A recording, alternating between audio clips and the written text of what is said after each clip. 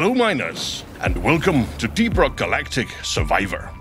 In this roguelike auto-shooter, we're exploring the universe of Deep Rock Galactic from a whole new perspective. Yeah, rock and stone! Unlike the original game, this spin-off is a solo experience. But at its core, it's still a game about mining minerals and blasting bugs. In each run of Deep Rock Galactic Survivor, you're sent down on a mission to eliminate the mighty glyphid dreadnought, taking you through 5 levels of alien caves, filled with valuable minerals and endless hordes of enemies. The 4 dwarf classes from Deep Rock Galactic are making their return as playable characters. And this time, each one has 3 subclasses, which explore different aspects of the character. The Scout focuses on mobility, agility, and scoring critical damage.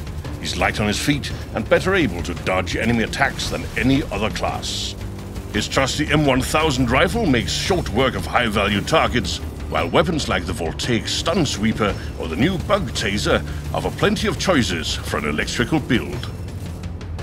The Engineer is the master of high-tech automated violence. Fast-firing sentry guns, flamethrower turrets, and shredder drones do the dirty work for you. If that's not enough, you got plenty of explosive and plasma weaponry to finish the job. Pick the right overclocks, and you can even make your turrets go mobile.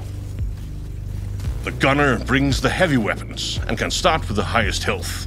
Weaponry like the Thunderhead Heavy Autocannon, Lead Storm Minigun, and Hurricane Rocket System give you overwhelming firepower and more capability to direct your shots where they're needed most. The Driller goes through stone like butter and packs an arsenal of elemental weapons.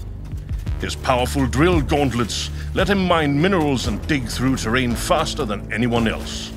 And his arsenal of incendiary, corrosive, and cryo weaponry give him unparalleled potential for dishing out elemental damage. Every single weapon can be upgraded with 3 powerful overclocks at once.